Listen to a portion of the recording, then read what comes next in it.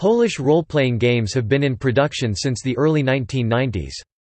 Now there are several games that have been designed in Poland, as well as many translations on the market.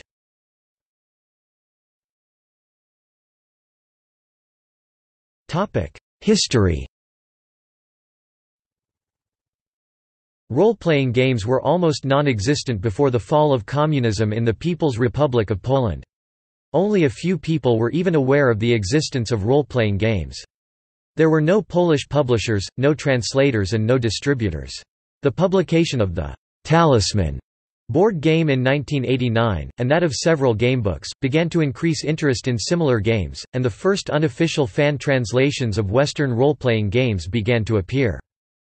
The major change came in 1993 with the publication of Magia I Miecz, Magic and Sword, the first Polish magazine about role-playing games.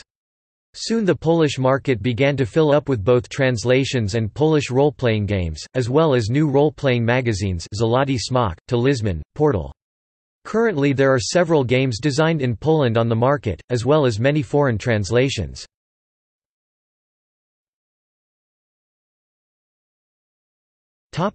Polish games.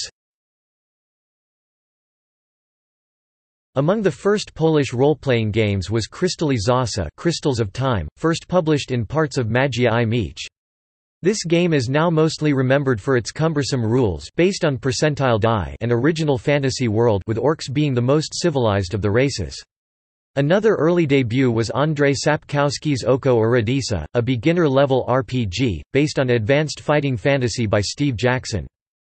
These early games opened the gate for other Polish domestic publications of role-playing games, such as Neuroshima, post-apocalyptic sci-fi set in United States, Monaster, dark fantasy, exploring the issues of religion and race, and Dziki Pola, a historical game, set in the 17th-century Polish-Lithuanian Commonwealth, portrayed as Polish Golden Age.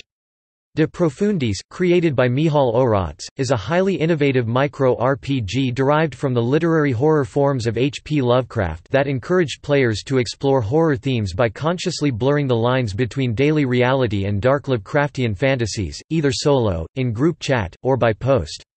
Another fantasy role-playing game is based on the Witcher fantasy world created by best-selling Polish fantasy author, Andrzej Sapkowski. Krystalicum, set in a mixed fantasy, sci-fi setting, somewhat resembling Spelljammer, debuted in late 2000s. Wolsung, a pulp steampunk RPG, has been released in English a couple of years after its Polish release. All of those games have unique mechanics, with Neuroshima and Monaster using the custom 3D20 system, Dziki Pola's system being the inspiration for American The Riddle of Steel, and De Profundis being essentially systemless. Polish edition of Savage Worlds has resulted in some fan-made publication, and some Polish setting books, starting with Nemesis, a dark space opera. In recent years the crowdfunding and self-publishing phenomenon took place in Poland, with Polish edition of Apocalypse World being entirely crowdfunded, and lesser-known indie games like Woje Miodomila, Glebia Siostrzeni, Idée Fix, or Iron Space being self-published by the authors. Translated games. One of the most popular translated role-playing games is Warhammer Fantasy, which gained a strong following on its first translation, early in 1994, when it became the first role-playing system officially translated into Polish. Another one is Advanced Dungeons & Dragons, second edition of the game.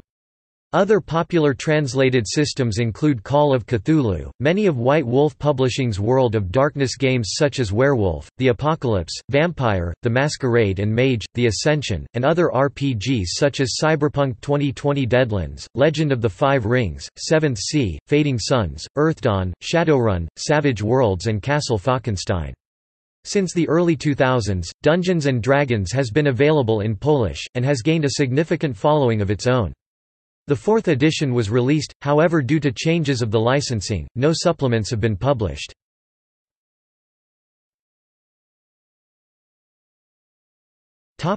Role-playing fandom. There is a substantial fandom of role-playing gamers in Poland. Among the largest role-playing and science fiction conventions in Poland are PolCon, Falcon and PyreCon. Although Magia I Miecz is no longer in print, there are various fanzines and e-zines, as well as many vibrant message boards and a Usenet group, pl.rec.gry. RPG